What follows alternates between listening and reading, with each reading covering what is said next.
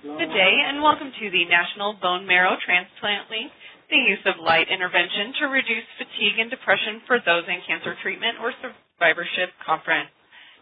Today's conference is being recorded. At this time, I would like to turn the conference over to Ms. Jennifer Gillette. Please go ahead, ma'am. Thank you so much for introducing us, Christina. Yes, I am the staff social worker at the National Bone Marrow Transplant Link. I'd like to welcome everyone on the call today, and thank you for joining our Lunch and Learn with Link.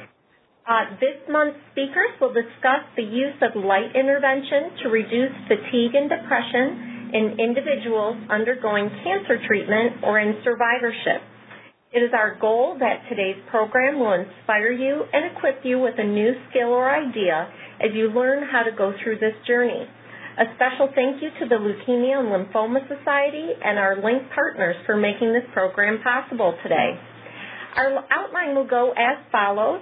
First, I'm just going to take a couple minutes to tell you about the National Bone Marrow Transplant Link, and then we will introduce Dr. William H. Redd, and he'll speak for about 15 to 20 minutes, and then Dr. Kate DuHamel for another 15 to 20 minutes, and then we will open the floor for questions. We will then wrap up the hour with some resources and thank yous.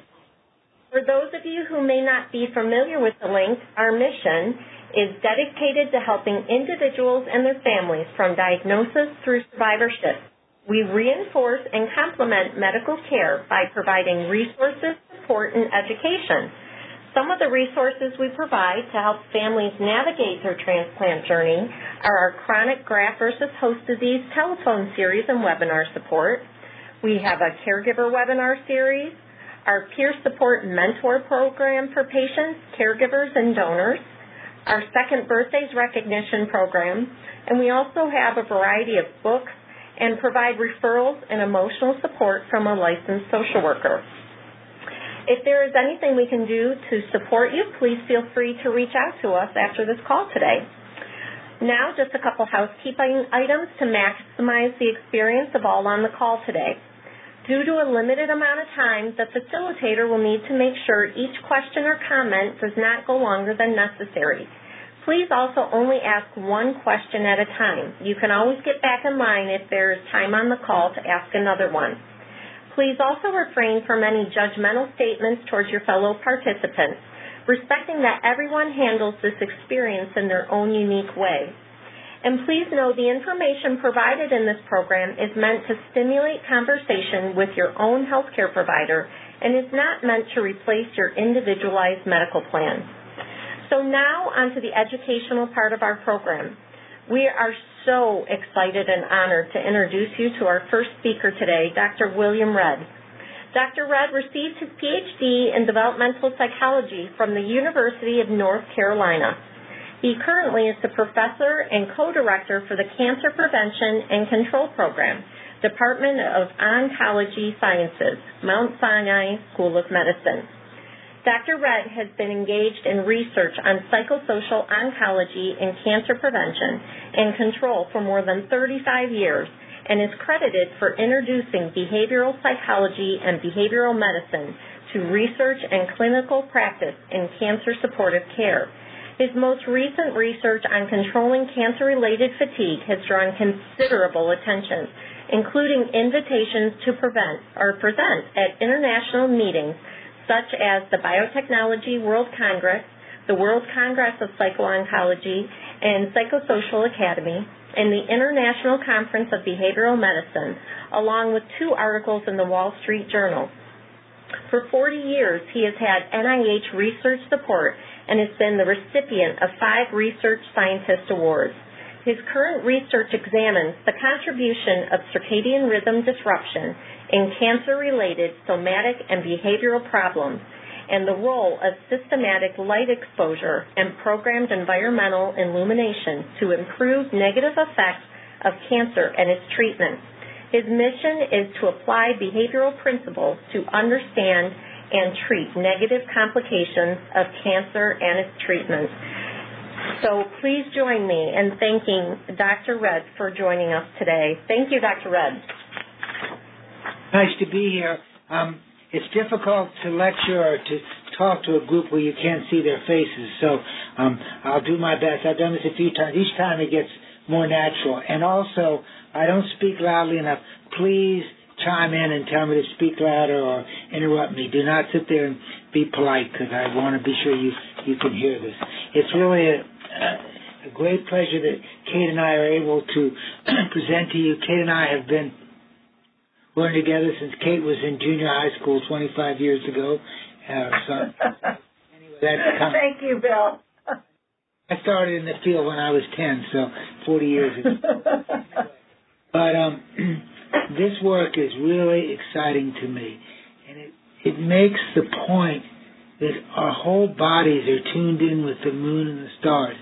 So every muscle, every organ, every cell in our body has a circadian rhythm. Circadian rhythms are rhythms that are around the 24-hour cycle. And so I'll explain this more, but that is the gist of this. So let me begin with discussing how I got into this kind of work. Cancer-related fatigue is a mystifying problem, and it's been a problem for a long time. Cancer-related fatigue is the most commonly reported problem. Indeed, between 23 and 44% of all cancer survivors report significant fatigue up to 5 years post-treatment. So it starts, and we don't really understand why it doesn't correct itself, but it does not. People recover, but it can take years, and it's so this disruption is seen. And cancer fatigue, which is the first thing we begin studying, is one of the most glaring examples of circadian disruption. So what is cancer-related fatigue? It is a distressing, persistent sense of physical, emotional, and or cognitive tiredness or exhaustion related to cancer or cancer treatment that is not proportional to recent activity. So patients can take a nap and they wake up and they still feel fatigued. It's not tiredness like you've exhausted from doing manual labor. It's more, it's deeper than that in a sense. Patients report feeling tired even after resting, have reduced capacity to carry out normal activities, limit social activities because they are too tired, and report diminished concentration and cognitive deficits. So it's a pervasive problem. We have been looking at this with fatigue. Also, it affects depression and sleep problems. So those are the three things we've been looking at in our work. I'll talk about our future work, and we're looking at other aspects of cancer, such as metabolic syndrome and obese frailty, some of these related to survivor and recurrence. So what are circadian rhythms? They are normal biological functions that follow a 24-hour cycle and trained by sunlight. That is, that your temperature, activity, hormonal secretion change across a 24-hour cycle. Natural light, morning light, gets the system going. So we see that we have more activity in the mornings than in the evening. So this is consistent with the notion that we're all tied to the moon and the stars and the solar system. This disruption has related to fatigue, cognitive impairment, sleep disruption, and depression. So I got into this because I was in fatigue and I just didn't really understand how this sleep. So I've been talking, and Sonia Nicole Israel, who's a very eminent light researcher, said, why don't you look at circadian disruption? So that was really her suggestion. That's what embarked our research.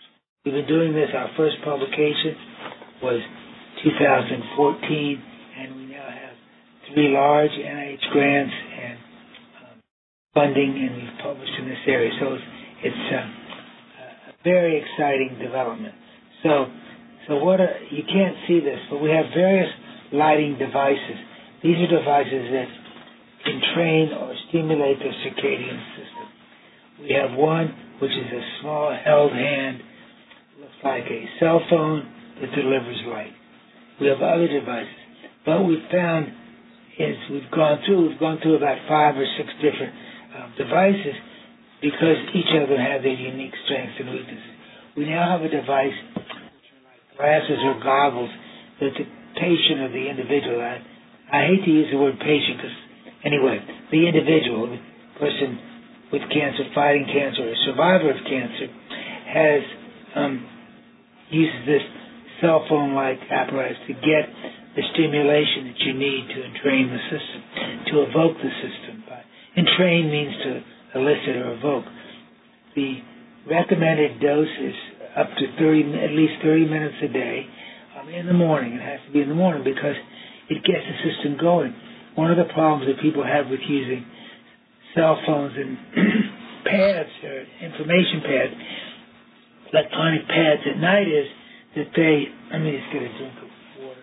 They stimulate the system. So when somebody should be going to sleep, the lights that they use on their tablet gets their circadian system going, which is not what you want. So these are lights that present in the morning. How do we know 30 minutes? We don't really know. We find that 30 minutes is sufficient. We haven't had the time to do a dose-response study, but we have some studies where they're in hospital rooms that they get the light as much as 4 hours a day. Those studies are done because their patients are in bed. These are when we have a studies where we look at environmental lighting. We illuminate the whole patient room with lamps, flood lamps that make it very pleasant, but they may be sleeping, they may have to go to the bathroom, so it's interrupted. But we find that we'd want to make it long so they get at least 30 minutes of elapsed time. They get more than that most likely, but 30 minutes seems to be. So we have a light device, which is a handheld.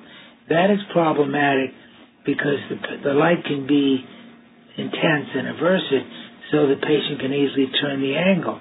Well, that's fine, except if you turn the angle too much, you don't get the proper light dose. So this is a very technical, precise system.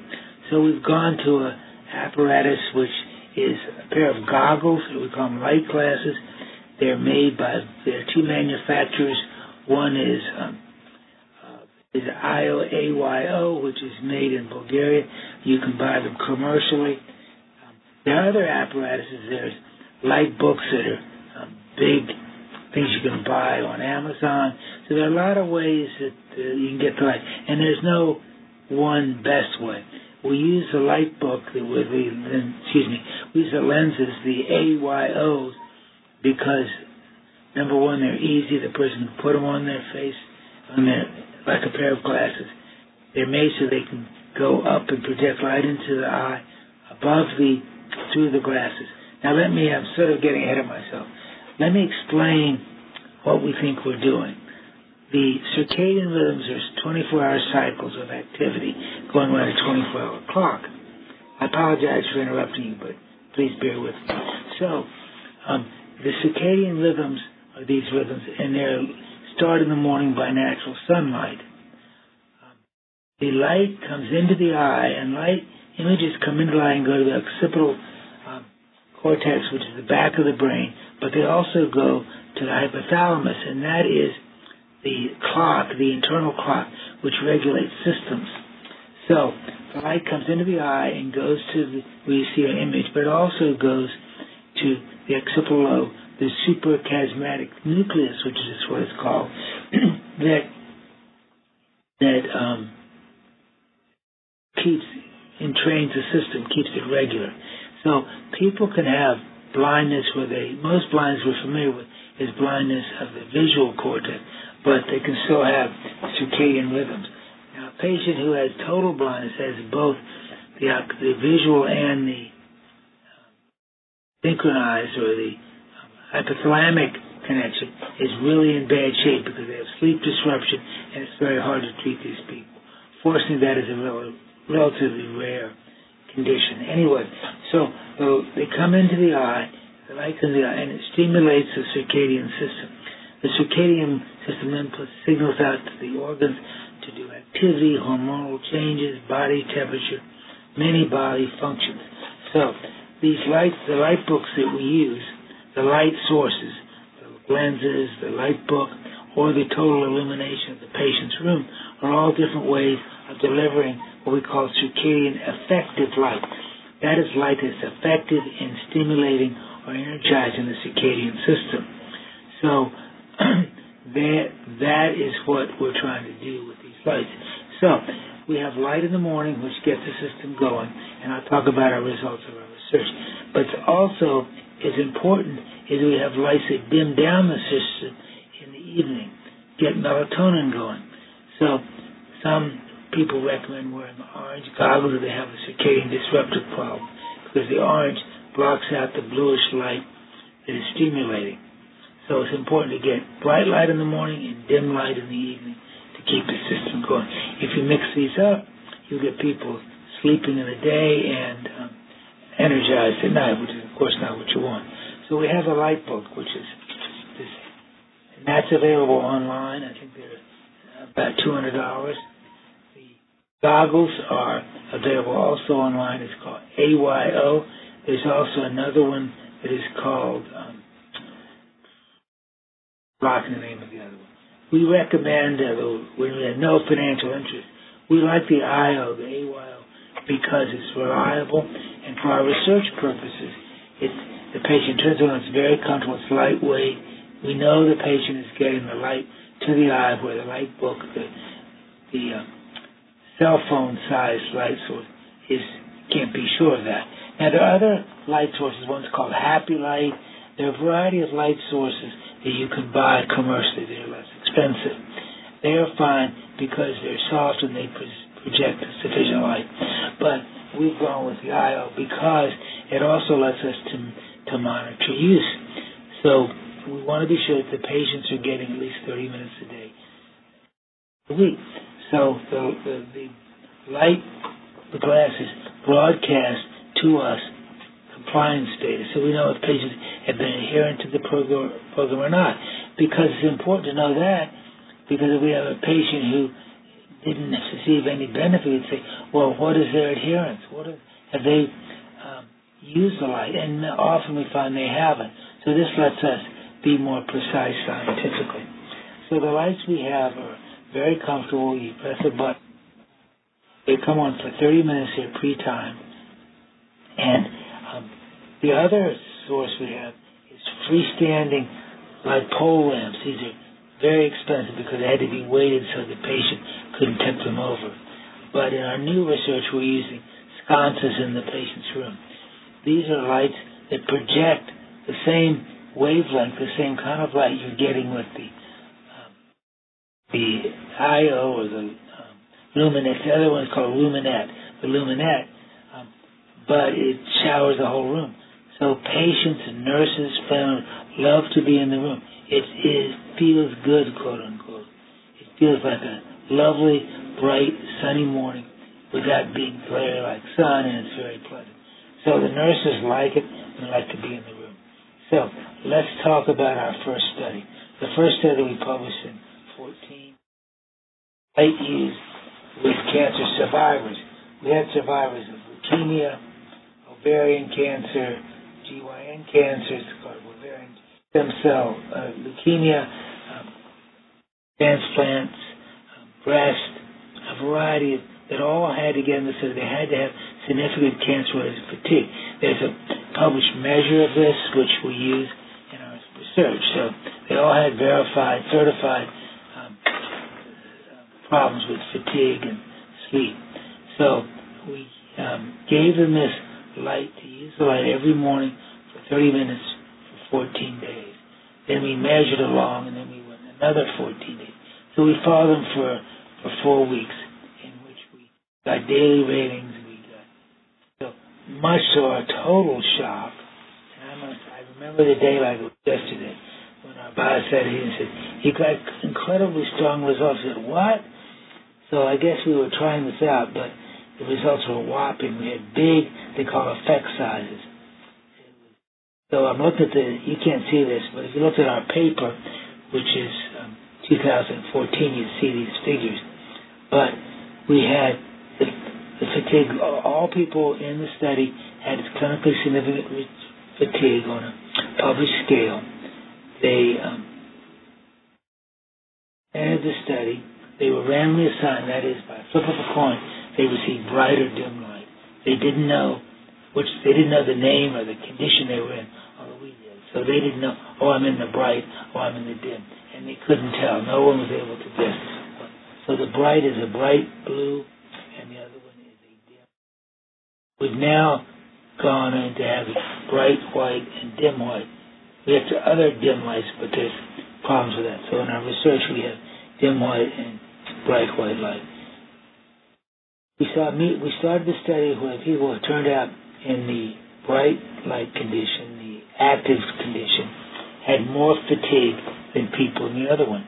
But within 2 weeks, there was a significant difference, which increased to 4 weeks is even bigger, and even 7 weeks, even at 7 weeks, at 3-week post-treatment, we still saw gigantic differences. 18 versus 8, like twice the difference. So then we had also looked at fatigue levels in these two conditions. So the depression was significantly different. The fatigue was equally strong, and in fact even stronger than the results for depression. So we have replicated this. We've done this in hospital rooms with patients gotten similar. So in conclusion, we could say from this initial research, the light is highly effective, it's inexpensive, easy to deliver, no side effects, and it's considerable application potential. So we've got big effects there. Now, what are we doing now? And I take too much more time than hogging up case time, so I'll wrap this up. We have studies now that we're looking at, and these are randomized trials funded by the National Cancer Institute. We are looking at light in hospital rooms, as we said, look at all these outcomes. But by looking at the work in the hospital, we're able to take bloods and urine and samples because they're all routinely gathered for medical purposes. So we have access to all these biological measures, samples. So we could never do this without being plugged into an ongoing medical regimen. Very lucky to have this transplant situation because you can know what they got, how much they got. And so our future work is looking at light to control metabolic syndrome in women receiving adjuvant chemotherapy for breast. A big problem with that group is they gain weight and because of the circadian disruption. So the light is designed to help them. We also have studies going with men who are on adjuvant deprivation therapy for advanced stage prostate cancer. They develop a condition called obese frailty. They get heavy because of the circadian disruption, but they're weak. So the two together are a horrible situation. We have research there. We also have research in the hospital room with survivors and with women on adjuvant treatment. So we have a group of studies going. The work is done at Mount Sinai and Memorial Sloan Kettering. We have a partnership that came now forged for many years. We also have studies going at the City of Hope, which is outside of LA, and Duarte, which is close to Pasadena. They know that part of the country. And they're doing studies with us. So we have a big research program, and we are also looking at light to affect other conditions. So we have the same pattern of disruptions are seen in people with Parkinson's, Alzheimer's, multiple sclerosis. So all these patients are potential beneficiaries of light intervention. And it's a small team, so we have researchers though in Iceland, in Iowa, in New York, in Europe. So it's a very interesting group. And we're going to have a light meeting every couple of years in Reykjavik, which is a great city to study light. So I think that we have an intervention that is, as I said before, easy to deliver, inexpensive, and effective. It's really exciting to be able to do this at the end of my career, and I'm going to plan on retiring after 80, so I'm still at it. Thank you so much, Dr. Red. That is fascinating and such a great help to so many people. We appreciate you taking the time to share your research with us today. I would now like to introduce you to our next speaker, Dr. Kate DuHamel. She has a Ph.D. in health psychology and received it from Yeshiva University in Bronx, New York. She is the attending psychologist and director of the Psycho-oncology Education and Training Institute at Memorial Sloan Kettering. She, as a health psychologist, As a health psychologist, she helps patients cope with chronic illness and stressful life events through the use of cognitive behavioral therapy, including strategies such as hypnosis, to reduce their anxiety and depression and improve their quality of life. Dr. DuHamel has been intensely involved in a multitude of research projects pertaining to psychological health and access to care. She's been published frequently in academic journals, especially in her research interests, including increasing the quality of life, sexual health, and investigating the barriers and supports that affect colorectal screening participation among minority populations. We are honored to have you with us today. Thank you so much, Dr. Kate. Thanks for asking me. I just want to say Bill and I have been working together since 1995, I think, and we first started collaborating when he was a professor at Sloan Kettering and I was a postdoc fellow here, and we both had an interest in behavioral interventions, which we can talk about more in a minute if you'd like, but part of our interest is in cognitive behavior therapy. And one of the first things we did together was design a cognitive behavior therapy for people who were survivors of hematopoietic stem cell transplant, who had symptoms of anxiety and depression and distress. So and PTSD. My background before meeting Bill was in interventions to treat PTSD. So we combined our interests, and we've been doing this work for a long time. The talk that Bill just gave and the one I'm going to give, and I just want to give a shout-out to Benjamin Brewer, who actually gives this talk at our workshop. I give other talks on cognitive behavior therapy.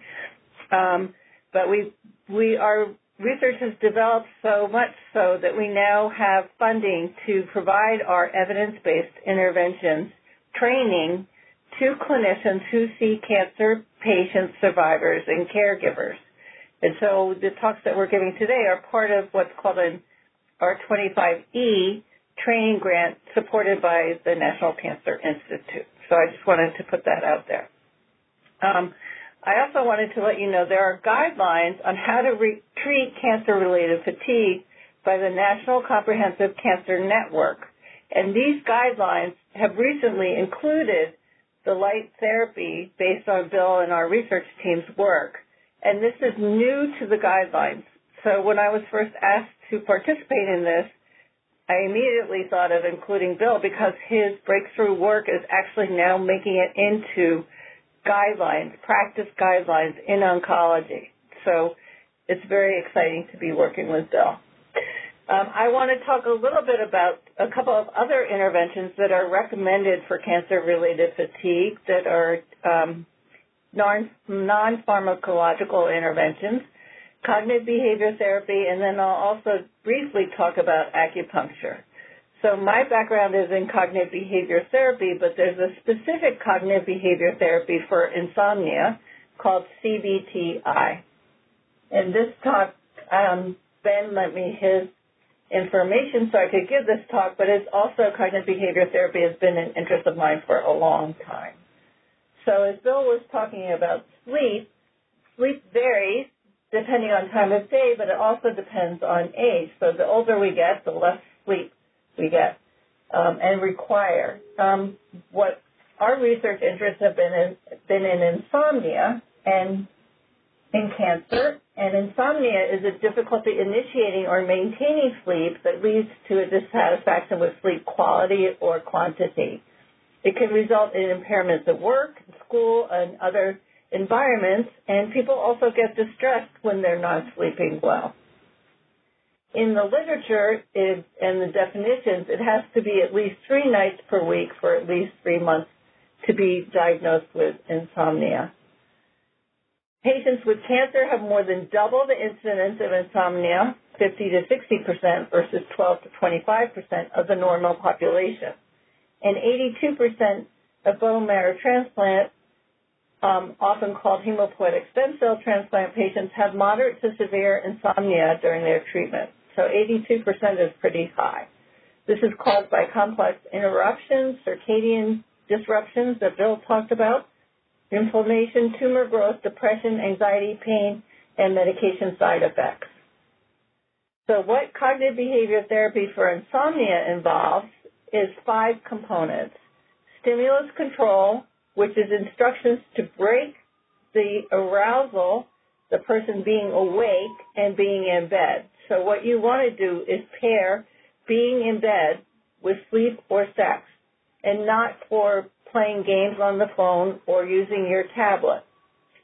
We also use sleep restrictions, which is limiting the time in bed to the time that is spent asleep. So you don't have other time in bed when you're doing other things, and your body becomes conditioned to react to the bed for sleep. We also use cognitive therapies, such as talking about common unhelpful beliefs, such as people worrying about not sleeping, and how to help people cope with those thoughts when they have them, and to decrease these unhelpful thoughts because they can disrupt sleep.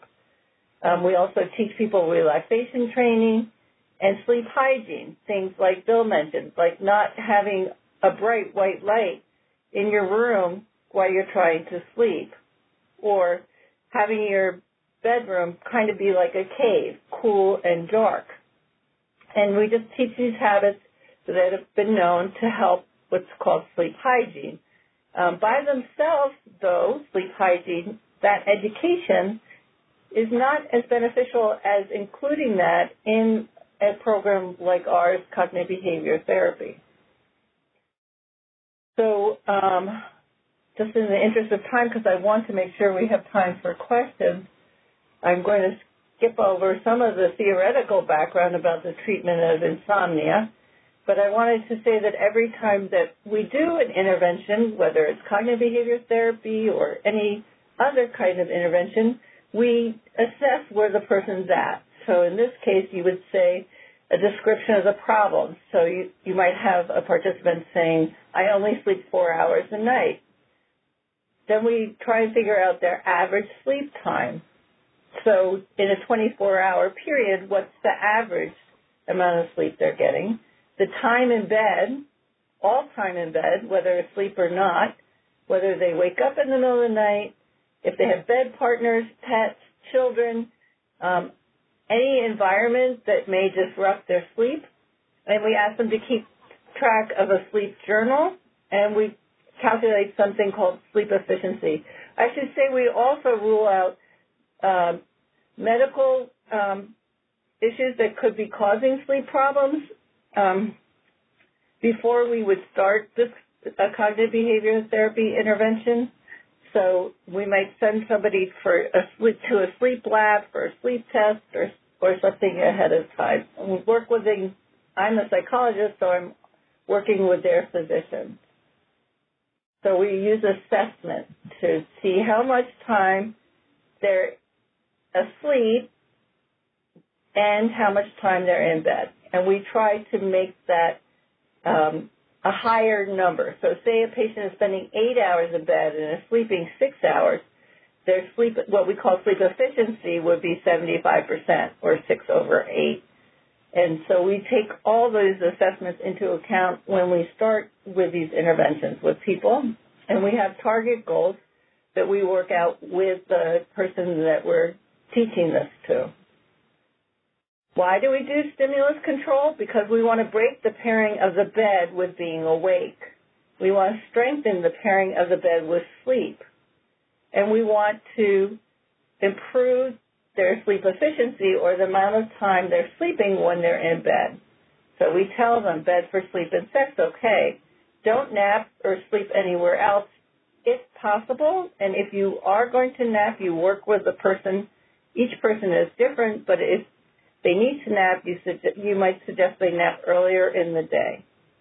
We ask them to get out of bed if they're not asleep, and we talk about what their sleep environment is like. So I'm going to skip some of my thoughts.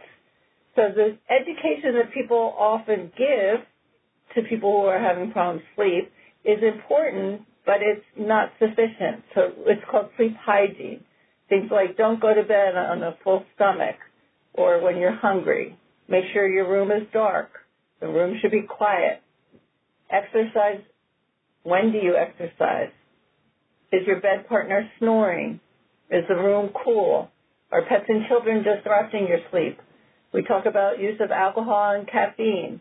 And we also talk about a wind down period, about 30 to 60 minutes before going to bed. We talk about relaxation. We have many different ways that we can train people in relaxation. And I know Bill could speak about this for a whole session himself, as could I and others. So there are many people who know the benefits of training people in relaxation.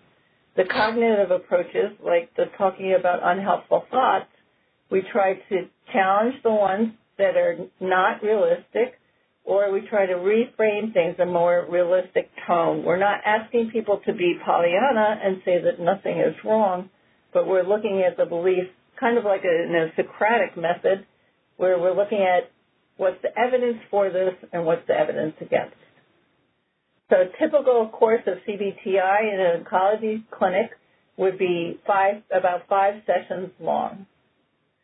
I was lucky enough to be part of a study which compared cognitive behavior therapy for insomnia with acupuncture, and this is a big team of people that are just really wonderful to work with, and it's been published recently. It's called Acupuncture versus Cognitive Behavior Therapy for Insomnia in Cancer Survivors, a randomized clinical trial. So what we did in that study was we randomly assigned, like Bill said, with a flip of a coin, patients or participants to receive acupuncture or cognitive behavior therapy for insomnia. And we had, this was conducted at multiple sites, and they were about 60% women, 71% were white, 27% black, and 3 were identified themselves as other races. And the most common cancer type was breast, followed by prostate and hematological cancer. So we did the study. It was recently published, and participants who were randomly assigned to cognitive behavior therapy for insomnia reported greater improvements in insomnia than those assigned to acupuncture. But both treatments reduced insomnia as measured on a standard measure of insomnia index severity score. The cognitive behavior therapy for insomnia had greater improvements, but both of those interventions worked. So this was a study comparing 2 interventions, acupuncture and cognitive behavior therapy for insomnia. And so I just wanted to provide a little bit of background for some of the interventions that are also recommended that are non-pharmacological by the National Comprehensive Cancer Network. So thank you. I hope we have time for questions. We definitely do have time for questions, and thank you so much, Dr. Tate. It's nice to know there's some options here. So, Christina, could you please tell everyone how they can ask questions today? Yes, thank you. If you would like to ask a question, please signal by pressing *1 on your telephone keypad. If you are using a speakerphone, please make sure your mute function is turned off to allow your signal to reach our equipment. A voice prompt on the phone line will indicate when your line is open. Again, press *1 to ask a question. And we'll pause for just a moment to allow everyone an opportunity to signal for questions. And we'll take our first question. Please go ahead. Yes. Dr. Red, I'm curious about the light therapy. Could you go into the effectiveness of the freestanding light bulb for flooding the room? versus the goggles? We haven't compared them directly. The two are just mainly what's easier to work with. The patient in the hospital is seriously ill. They're bone marrow transplant, stem cell transplant patients. They're very weak. They wouldn't be able to focus in on the light. So it's really a practical consideration of their condition. I think they're both equally effective because I think what we're talking about is circadian effective light going to the retina. And how we do that, it doesn't matter. And it's matter more, does it go and does it stimulate? So I would say... Doctor? Go ahead.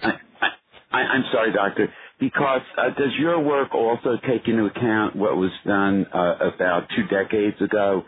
It started at Carnegie Mellon University about their concept of the office and the home of the future test bed, in which in an office they start to change the light and tracking that over the course of a full workday.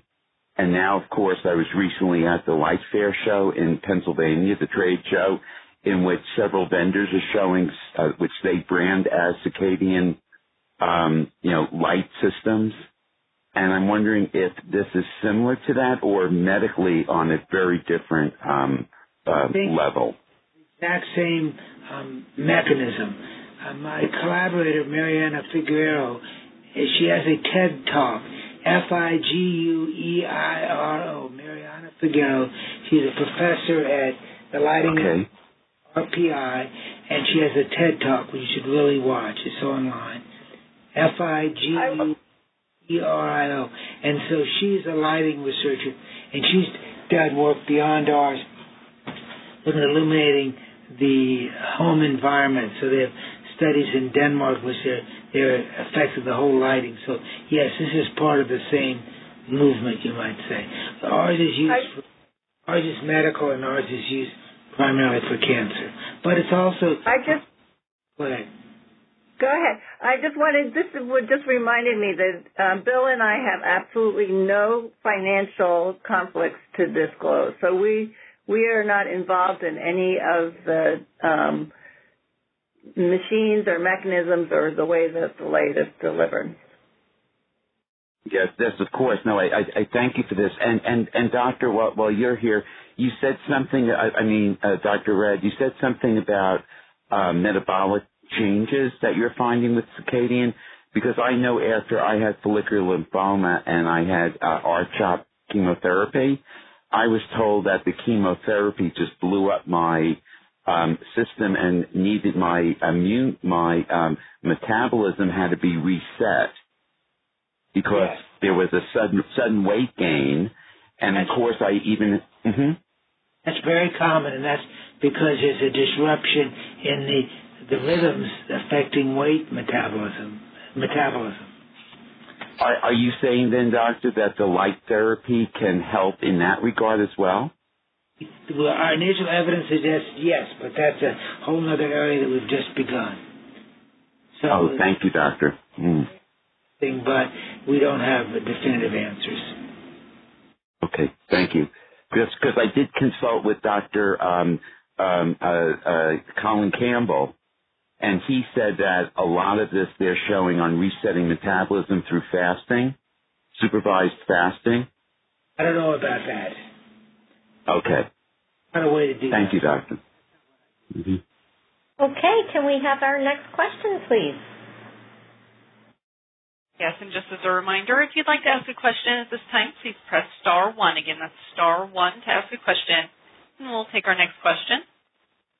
Please go ahead. Hello. My name is Norman Lieberman, and I recently completed chemotherapy. And I found this presentation today very informative on the sleep patterns. But I also thought that this presentation was going to cover poor memory, which I'm struggling with since the chemo treatment. I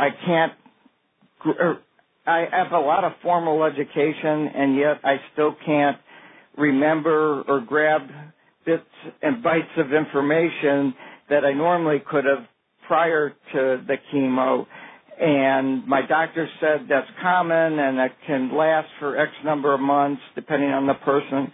But I was hoping that you guys can share something in that regard regarding the memory. When and how can I expect it to come back? Are there tricks of the trade that would expedite my memory coming back?